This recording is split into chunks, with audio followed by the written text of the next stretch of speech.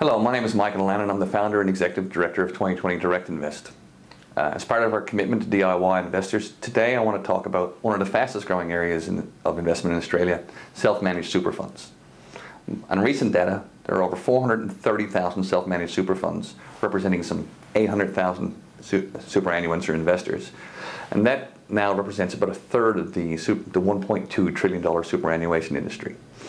I guess there's a reason for this growth. The main reasons for people setting up self-managed super funds are, greater control over their investments, access to a wider range of investments, beyond the traditional asset classes of shares and managed funds. People can buy collectibles like art. They can access direct property. And I guess finally is, people look at potential for lower fees. Depending on your balance, you can potentially have much lower fees using a self-managed super fund. And I guess there's a greater transparency of your transactions and fee structures. So ultimately, I guess, when it comes to self-managed super funds, the growth has been phenomenal. But I don't believe the self-managed super funds are for everyone. I've seen a range of planners and suburban accountants oversell self-managed super funds. Accountants get another client they can bill to. Planners have more of a captive audience. But let's look at, self-managed super funds in terms of the fees and costs associated. If you're going to have a self-managed super fund, you need to look at what exactly are the benefits to you. Now, very often, for many people, but certainly lower balances lower than 200 to 250,000, and I guess adding an extra layer of fees by having a self-managed super fund, which typically runs $2,000 to $3,000 a year to administer, can be not that cost effective. Certainly, if you're just using managed funds and shares, as a lot of our clients who have self-managed super funds, they've only added an extra layer of fees, which is ultimately reducing their retirement benefit.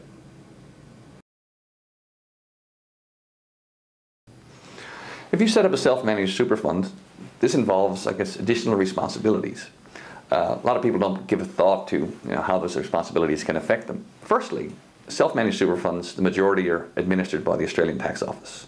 So what happens, you have obligations as a trustee. Have a written investment plan. Basically, understand your responsibilities as a trustee. Keep up with the changing laws around superannuation, making sure your fund is compliant. Because if your fund is non-compliant, the penalty is it's taxed at the top marginal tax rate. Next thing is the administrative burden. So as a trustee, you have responsibilities for, to the fund members. You have BAS statements, annual returns, collection of information about your investments, and this for many people is outsourced to an accountant or an administrator.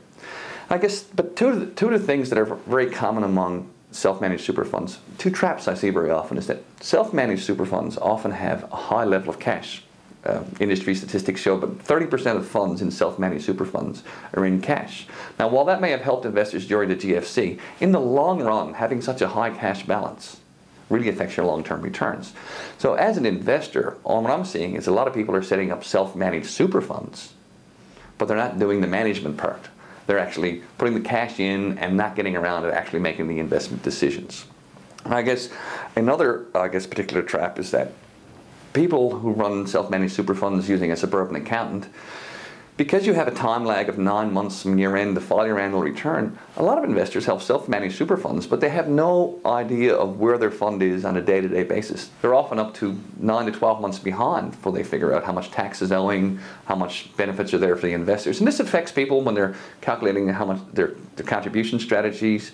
It affects, the overall how is my fund performing. So what I suggest is that in terms of self-managed super fund, do not enter into a self-managed super fund lightly. There are responsibilities. They are administered by the tax office, and the penalty for getting it wrong can be large.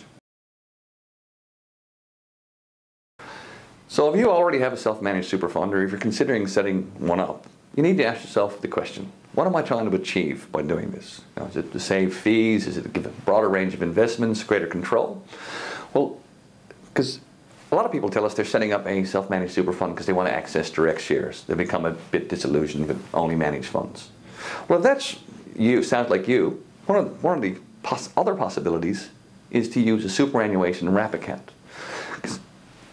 Basically, you get consolidated reporting, up-to-date access to information available 24/7. You're able to invest in cash, term deposits, shares, and managed funds in a single platform.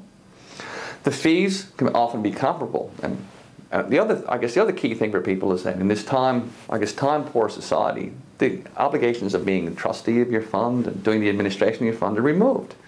So very often, more people are using just managed funds in direct shares than using sort of collectibles as part of their superannuation. And if you're one of those people that just want to access direct shares or have greater control of investments, you might want to consider a superannuation wrap account, which will give you access to hundreds of managed funds, the top 300 shares in Australia, and allow you to have some greater control. And the fees very often can be lower or more comparable without all the headaches of being a trustee and doing the administration. So if you're considering sort of setting up a self-managed super fund or looking at the alternative of using a superannuation wrap account, at 2020, as part of our ongoing commitment to customers, we've sourced the Personal Choice ERAP superannuation and pension product. This is basically a white label version of Asgard's superannuation pension ERAP. But the key difference is that it's available to you on a direct basis. That means you don't need to use an advisor and incur advisor service fees. So you can access, over 350 managed funds, the top 300 shares in Australia, and you have the ability to control your transactions, and the friendly customer service staff here at 2020 will enter your transactions on a non-advice basis. So you have control over your superannuation, you have access to a wider range of investments, and ultimately you don't have the burden of being the trustee of a self-managed super fund. So I encourage you to look at the Personal Choice ERAP Super as an alternative to self-managed super funds. So if you'd like to find out some more information about wrap accounts, I suggest you watch my video entitled Wrap Account Fundamentals, which will give you an overview of wrap accounts and their benefits, pros and cons, etc. If you'd like to find out more about Personal Choice ERAP Super and Pension, please feel free to contact our office, and one of our friendly customer service staff will be more than happy to help you.